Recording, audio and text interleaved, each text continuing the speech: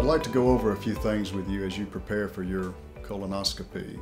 Your preparation is by far the most important part of this whole process. But don't worry, we want you to listen well, but don't worry, because the instructions will also be printed out for you and handed to you by our nurse. Remember, the better job you do with your preparation, the more likely I'm going to be able to have a successful procedure for you and not have to reschedule.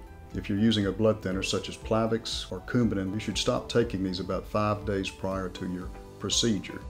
You will now have to stop all anticoagulants such as Pradaxa, Eliquis, Effient, Xarelto, and Brilinta 2 days before your colonoscopy. Drink at least 8 glasses of water during the day and stop eating solid foods after midnight.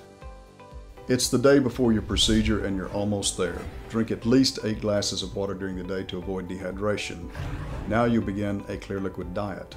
In addition to water, clear liquids include Gatorades or sports drinks, Pedialyte, clear broths, coffee or tea without milk or creamers, sodas such as 7-Up or ginger ale, Kool-Aid, juices without pulp, Jell-O, popsicles, and hard candy.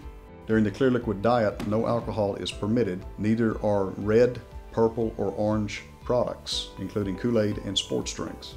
Avoid milk or non-dairy creamers, noodles or vegetables in broth or soup, juices with pulp, and anything that you cannot see through. 1 day before your colonoscopy, begin drinking a clear liquid diet. Drink at least 8 glasses of water during the day to avoid dehydration. At the first assigned dose time, drink 1 full bottle of Clenpiq, and then drink 5 8-ounce glasses of water over the next hour. Resume clear liquids after completing the first half of your prep. Once you've started drinking the prep solution, stay near a toilet. Abdominal discomfort is normal. Irritation and hemorrhoidal inflammation may occur and can be treated with over-the-counter remedies, including baby wipes and hydrocortisone creams. Avoid products containing alcohol or suppositories. You can also use your hemorrhoidal prescription. At the second assigned dose time, drink the other full bottle of Clenpiq and follow that again with 4 8-ounce glasses of water over the next hour. Nothing by mouth after midnight except your regular medications.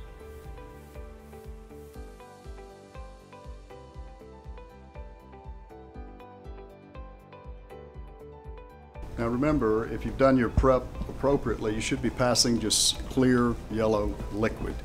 And also remember that you must provide transportation the day of your procedure. Remember, if you do these things appropriately, we will be likely to provide you with a good quality colon test. Remember, this is a group effort, and if you'll do a good job, it'll allow me to do a good job as well.